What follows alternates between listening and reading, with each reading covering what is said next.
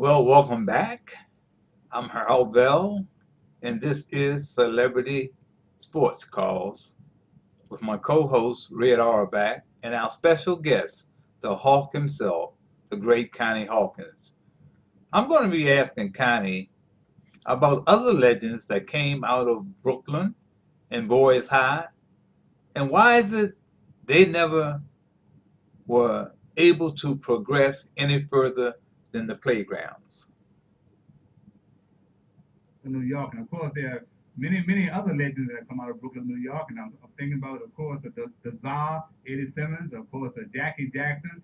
Connie, from where you're sitting in your perspective, who were some of the great basketball players that came out of New York that never really got their just due? And there were guys that, matched you shot for shot on the court and never just got a chance and opportunity to play, Connie. Well, there was a lot of.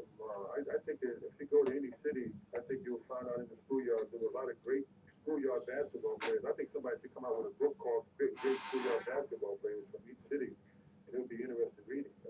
Yeah, but they ought to come out with a book as why they should keep their nose clean and go to school. Yeah, that's true. That's Mhm. that's why a lot of guys make it from the schoolyard. They can't go to the next level because there's another brand of basketball. Once you keep going up the level, going up the ladder.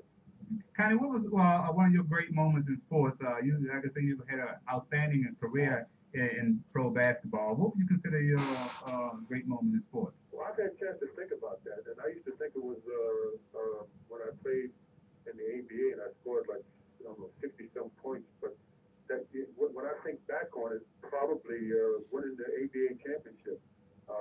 Everybody thinks that the championship don't mean nothing because it was the ABA, but I think I still experienced that high and that emotional feeling that you get from winning something. Like most of the guys in the NBA, I know Red is old hat for him to experience that, but once you get a shot at experiencing that feeling from that, you can never take that away from you. So I had a shot at getting the experience of being a world champion. Boy, you're so right. Every championship is the best. That's true. Every time you win it, because it proves one thing: no man can do it by himself. When you just made a statement that you got 67 points and it wasn't your great thrill was winning as a team. That's right. Yeah. And that's where it's at. I think that's where it's at. Now, what are you doing nowadays to keep in shape?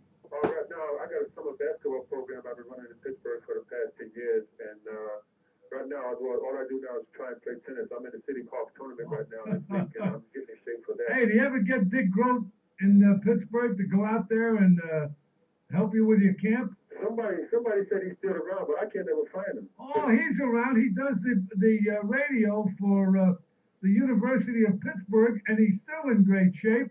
And I think he'd consider it an honor if you contacted him. That's what somebody said, but I can't never find him. I'll try and get in touch with him and try and do that because he came out for the basketball team. They said he was a fairly decent basketball. Well, let me tell you a quick story about Dick Groat. Okay. I was at Duke for a while, and I used to play him one-on-one back in 1949-50, and he was down there.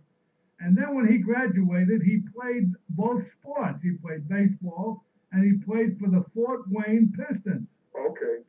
And he was a damn good basketball player, but he had to make a choice whether to play baseball or basketball.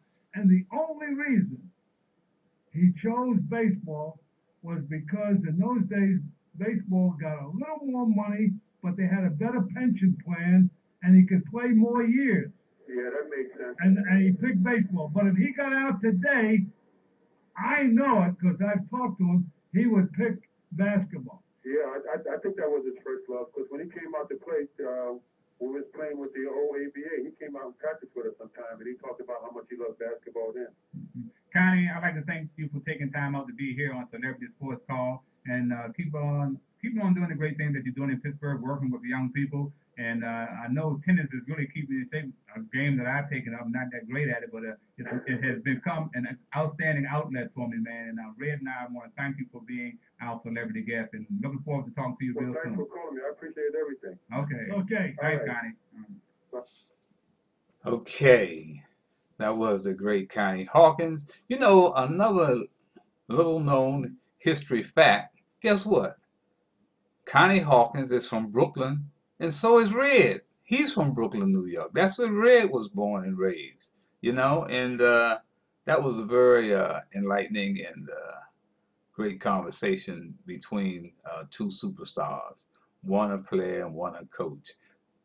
Great respect there between the two men.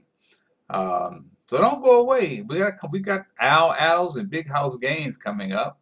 So stick around for Celebrity Sports Calls. And hey, looking forward to having you back.